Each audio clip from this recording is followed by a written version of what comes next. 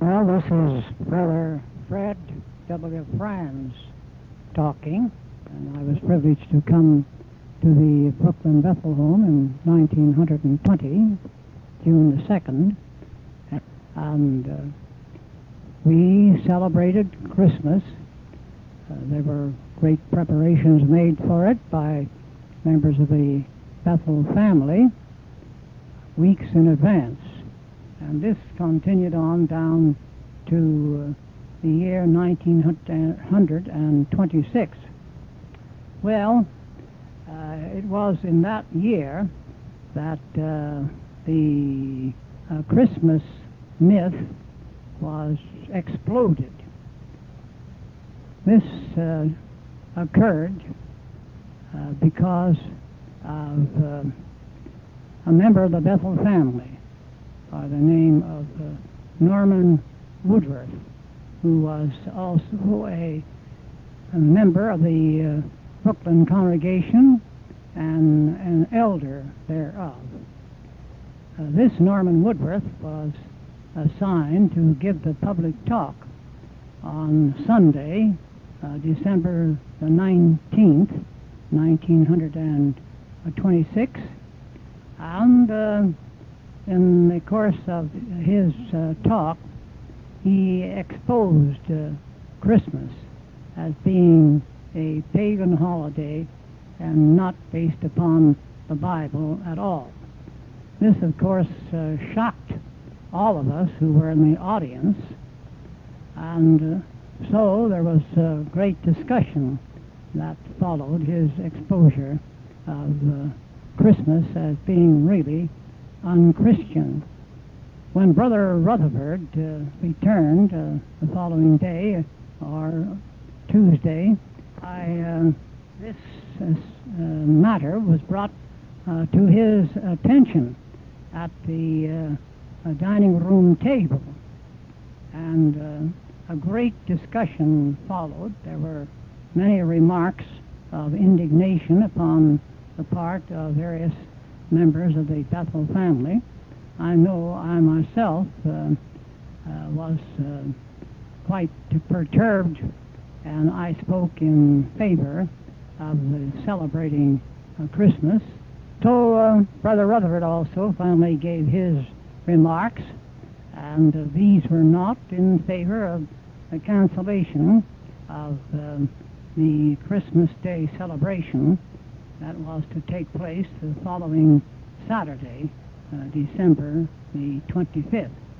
Well, during that heated debate there in the Bethel dining room, 124 Columbia Heights, why Norman Woodworth remarked that he did not want any member of the Bethel family to give him a Christmas gift.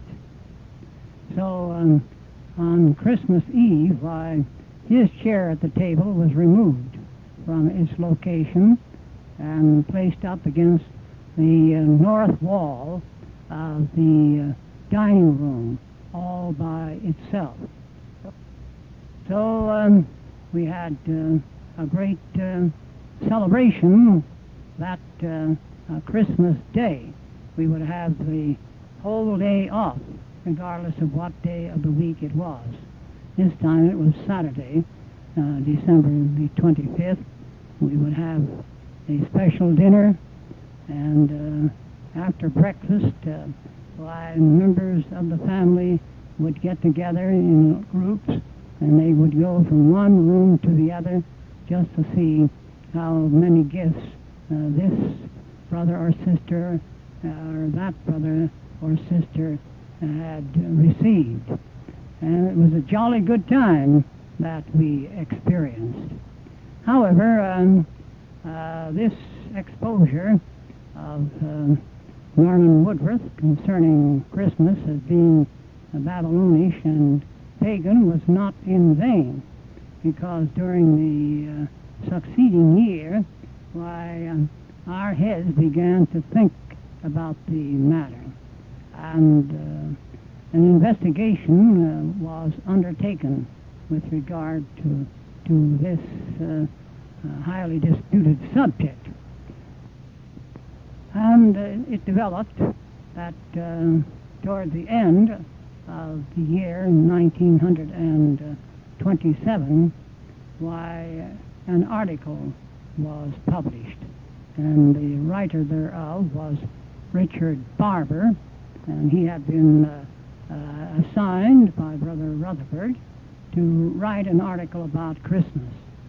He did so, and he also exposed Christmas as having no foundation in the Bible, but being purely pagan and derived from the rites of ancient Babylon the Great.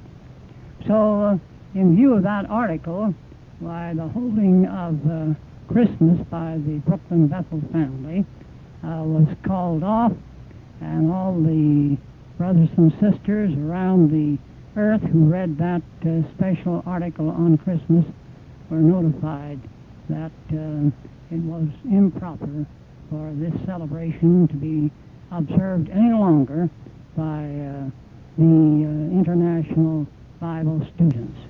Sorry to say, however, that this Norman Woodruff began to veer away from the truth after that, and began to show some sympathies for the religious organization of Christendom. And it was found that he had gone so far astray that he had to be dismissed from the Brooklyn Bethel family. That was